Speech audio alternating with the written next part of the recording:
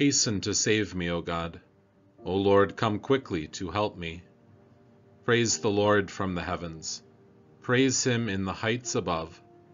Sing to the Lord a new song, his praise in the assembly of his faithful people. Praise God in his sanctuary. Praise him in his mighty heavens. Psalm 48. The Lord is great. He deserves to be praised in the city of our God, on his holy mountain. His mountain is lofty and beautiful, the joy of the whole earth. Mount Zion, the northern mountain, is the city of the great King. God is in her citadels. He is famous as her fortress. Look, see, the kings came together. They advanced together. They saw. Yes, they were amazed. They were terrified. They were put to flight. Trembling seized them there, pain like a woman giving birth. You shattered them with an east wind like ships of Tarshish. What we have heard, we now have also seen. In the city of the Lord of armies, in the city of our God, God establishes her forever. Inside your temple, O God, we meditate on your mercy. Your praise, O God, reaches to the ends of the earth, just as your fame does. Righteousness fills your right hand. Mount Zion rejoices. The daughters of Judah celebrate because of your judgments. Go around Zion. Yes, go all the way around her. Count her towers, consider her rampart, view her citadels, so that you may tell the next generation about them. For this God is our God forever and ever. He will guide us beyond death. The word of the Lord. A reading from Exodus chapters 15 and 16. When Pharaoh's horses, along with his chariots and charioteers, went into the sea, the Lord brought the waters of the sea back on them, but the Israelites walked on dry land in the middle of the sea. Miriam the prophetess, the sister of Aaron, took a hand drum, and all the women followed her with drums and dancing. Miriam sang to them, "Sing to the Lord, for he is highly exalted. The horse and its rider he has thrown into the sea." Then Moses led Israel on from the Red Sea, and they went out to the wilderness of Shur. They traveled for 3 days in the wilderness, but found no water. When they came to Marah, they were not able to drink the waters of Marah, because they were bitter. That is why they named the place Marah. The people grumbled against Moses, and they said, "What will we drink?" Then Moses cried out to the Lord, and the Lord showed him some wood. Moses threw it into the water, and the water became fit to drink. There the Lord made a decree and ruling for them, and there he tested them. So he said, "If only you would listen to the voice of the Lord your God, and do what is right in his eyes, and pay attention to his commandments, and keep all his regulations, I would not place on you any of the diseases that I placed on the Egyptians, for I am the Lord who heals you." Then they came to Elim, where there were 12 springs of water and 70 palm trees, and they camped there by the waters. On the 15th day of the 2nd month after they had left the land of Egypt, the entire Israelite community set out from Elim and came to the wilderness of Sin, which is between Elim and Sinai. The entire Israelite community grumbled against Moses and Aaron in the wilderness.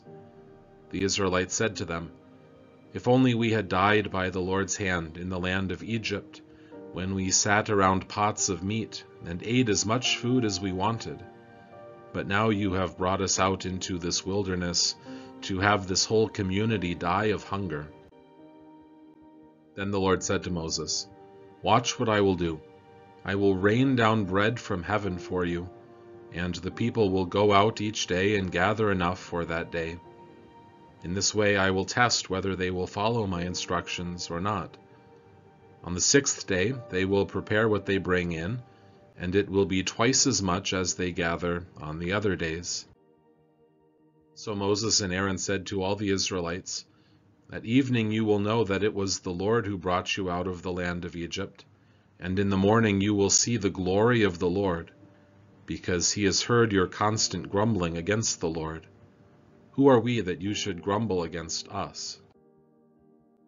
Moses said, "Now the Lord will give you meat to eat in the evening, and as much bread as you want in the morning, because the Lord has heard your grumbling against him.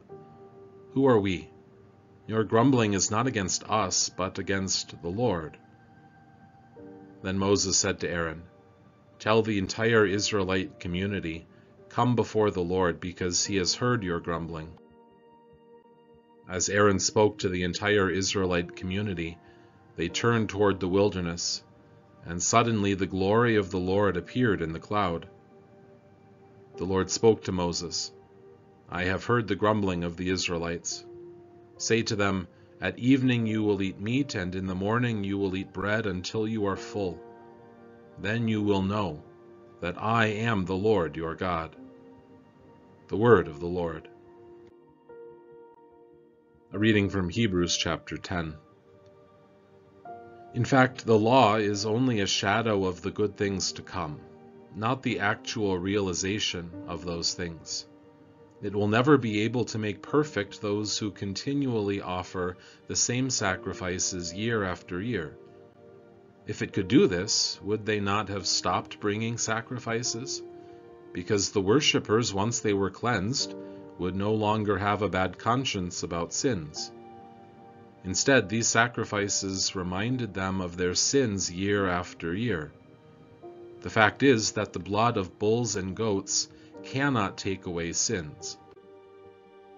Therefore, when he entered the world, Christ said, "Sacrifice and offering you did not desire, but you prepared a body for me. You were not pleased with burnt offerings and sin offerings. Then I said, 'Here I am. I have come to do your will, God. In the scroll of the book it is written about me.'" First he said sacrifices and offerings that were offered according to the law, both burnt offerings and sin offerings, you did not desire, and you were not pleased with them. Then he said, "Here I am. I have come to do your will." He does away with the first in order to establish the second. By this will we have been sanctified once and for all through the sacrifice of the body of Jesus. In the one case, every priest stood ministering day after day, offering the same sacrifices again and again, which are never able to remove sin.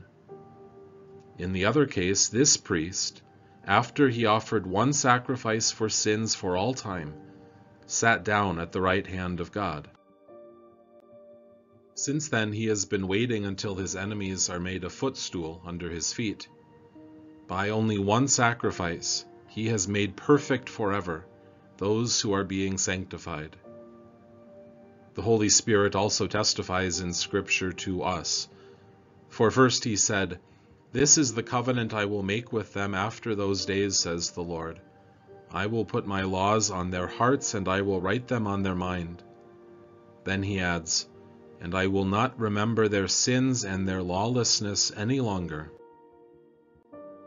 Now where these sins are forgiven, there is no longer any sacrifice for sin. The word of the Lord. Praise be to the Lord, the God of Israel. He has come to his people and set them free. He has raised up for us a mighty Savior, born of the house of his servant David. Through his holy prophets he promised of old that he would save us from our enemies, from the hands of all who hate us.